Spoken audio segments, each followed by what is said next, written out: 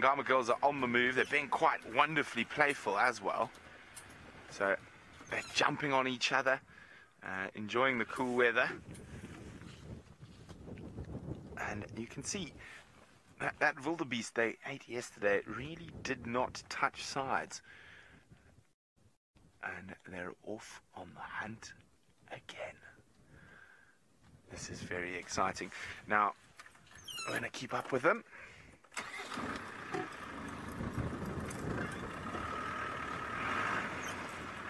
I'm already in low range of the road with them, and I've got a little secret. Can you believe we're the only vehicle out in the Masai Mara?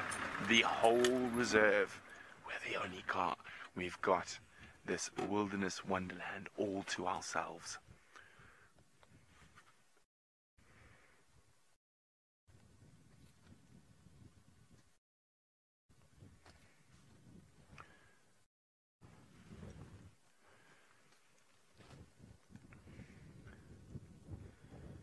So they're heading down from below Ngama, and they're heading down towards the Mara River, which is that dark line of trees you can see in the distance. And between there and here, I'm sure there's something that might garner more than a casual interest from these gorgeous girls.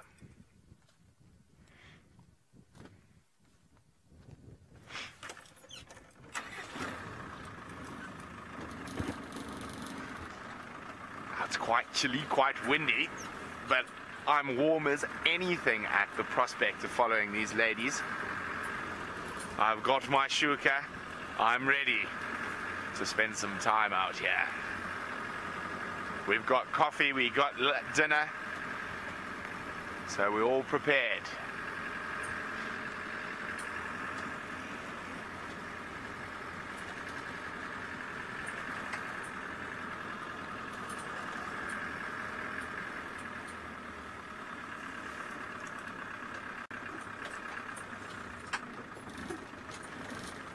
Sorry, I got a little bit of radio break up there, Rebecca.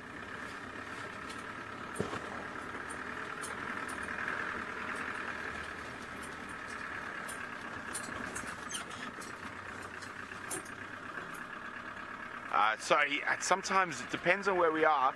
We can't, the radio for some reason, oh no, they're on the move again. I'm going to point the radio at Rebecca, see if I can hear her this time.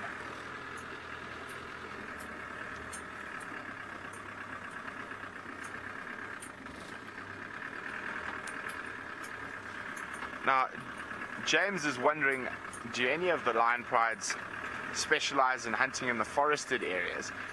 Not really, James, and there's actually no real need to hunt in the forested areas.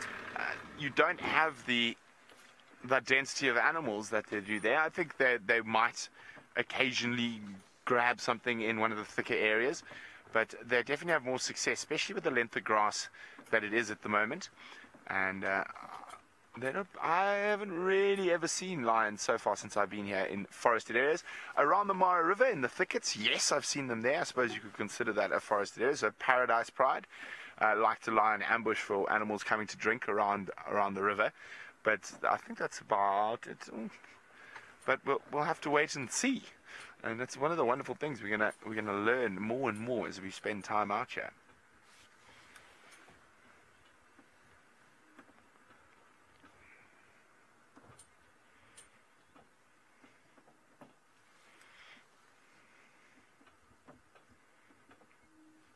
Hi, Paula.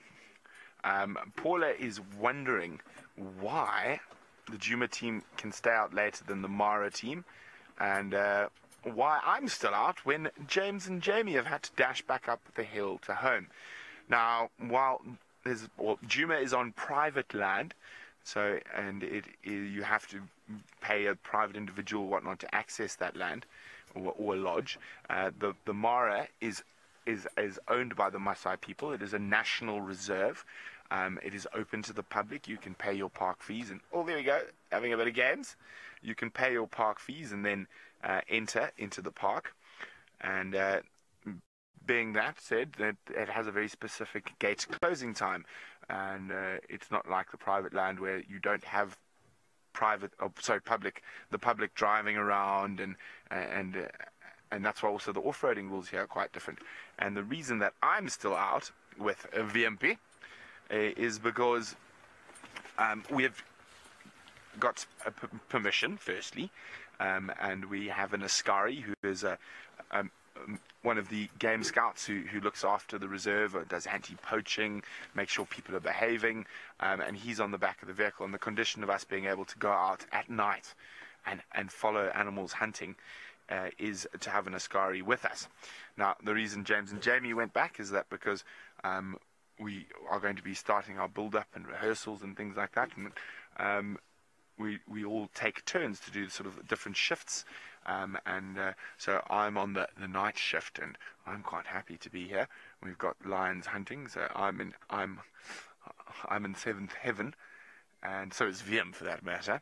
Wiem loves a good cat hunt, and that's the main reason. But now the very cool thing is, I hope you guys are ready for some action, because after the end of the Safari Live show, when Djuma goes home, I don't. I'm going to stay out with these cats. So keep a full eye on our Safari Live Facebook page, because we could go live at any second, like we did last night, with the leopard grabbing the warthog, James and lions feasting on a wildebeest, and meeting the happy zebra hyena clan. So stay tuned to, well, hopefully you've managed to figure out how to put the notification on the Safari Live Facebook page, and it'll tell you when we're going to go live. We could go live once, we could go live 5 times. We'll just have to see how it goes. But one of the really cool things about being in the Mara is we're going to let nature dictate the schedule. And of course, that's why we're here, to watch nature. And every asset of it, or facet, sorry, not asset. So it's very exciting for us to be able to follow these animals. So, if you want to see me later, keep an eye on the Safari Live Facebook page. But in the meantime, Tristan is finally found something that is not a scrub hare.